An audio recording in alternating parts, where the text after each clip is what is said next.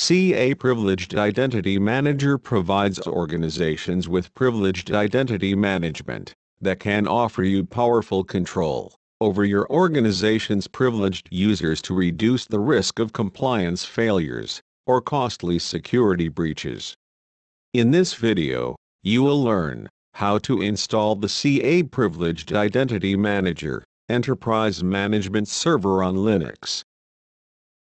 You first need to install third-party software such as Jboss, and then install the Enterprise Management Server. As a prerequisite, make sure that Release 12.9 build ISO files are downloaded, mounted, and ready for triggering the installation. Let's install third-party components from the mounted location. Here, the third-party components are Jboss, JDK, and Unlimited JCE policy. Enter this command to install JDK using the RPM file. We can observe that JDK is being installed on the specified location. Append the JDK, or bin path to the system path. Enter this command to set the path using the bash shell. If required, we can set the path permanently by adding this command to your shell startup file. Execute the Java version command to check the version of Java installed on the system. To install a supported Jboss version, extract the Jboss archive to the specified directory.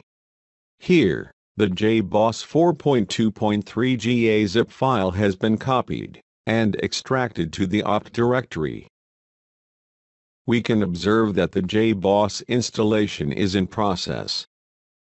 We can observe that the Jboss has been installed successfully. Enter this command to open the in the server XML file. We need to change the port number from 8080 to 18080, and then change the redirect port from 8443 to 18443 in server XML file. Let's change the naming port from 1099 to 11099 in Jboss minimal XML file. Next, change the naming port from 1099 to 11099 in Jboss service XML file.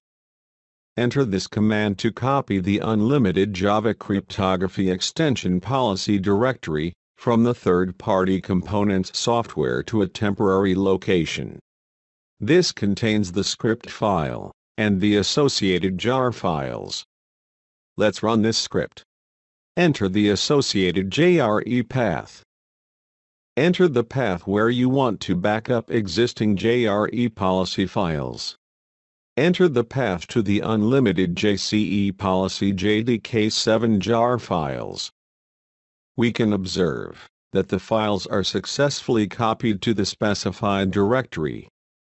Next, enter this command to change the maximum number of open files to 10,000. This avoids the failures during the installation.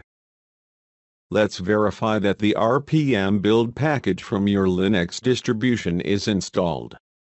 Here, the Enterprise Management Server requires the RPM build package to install the Advanced Policy Management option on the server. This completes the installation of third-party software. Let's now start installing the Enterprise Management Server. Navigate to the location where the ENTM installer is mounted. Enter this command to launch the ENTM installer. This accepts the license agreement and starts the installation in the console mode. Select the locale to English by entering 2. We can observe that the console mode installation has been started. Select the Enterprise Management installation type. Here, we have chosen Primary Enterprise Management Server as this is the first installation. Provide the location where the product will be installed. Next, specify the location of an existing JDK installation.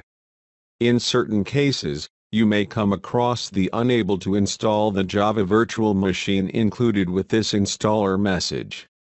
This message can be ignored. We now need to provide the Jboss application server settings. Press Enter to continue with the default settings. Accept the default Tomcat application server settings to continue with the installation. Next, enter the communication password. Specify the database type. Here, we have chosen the Microsoft SQL Server to store the database information. Next, provide the host name, port number, database name, and username to define the database connection, and then provide the password. Select the user type to Active Directory. Next, define the Active Directory information by providing relevant details. The Administration Information section allows you to provide the System Manager details.